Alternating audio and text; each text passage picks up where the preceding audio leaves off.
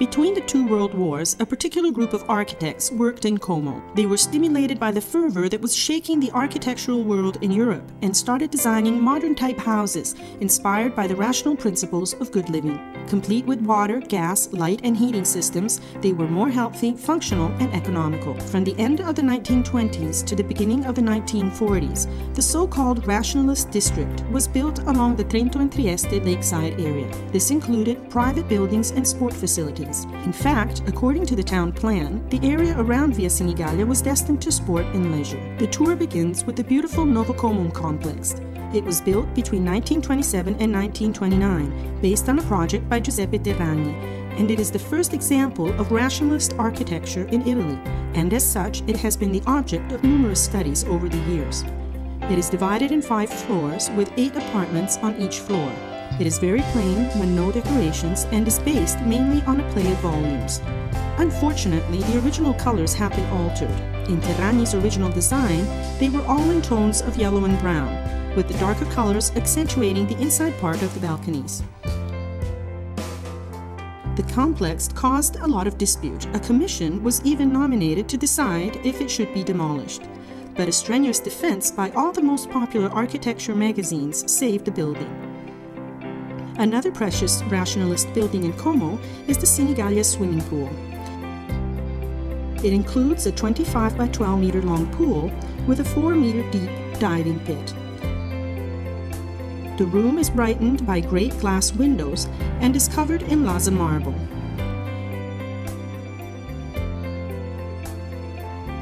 The trampoline is enveloped by a reinforced concrete and glass exedra that closes the main prospect.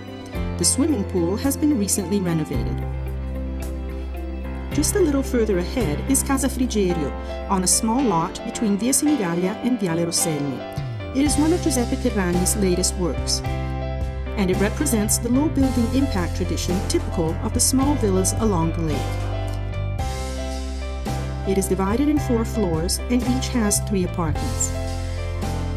The facades represent relentless movement, play in volumes underlined by the relation between transparent elements, metal structures, and concrete walls, designed to provide light also for the central apartment. The seat of the Lario Rowing Club is the 4th structure in Como's Rationalist district. It was designed by engineer Gianni Mantero, and it extends along the side of the lake, illuminated by a great glass window.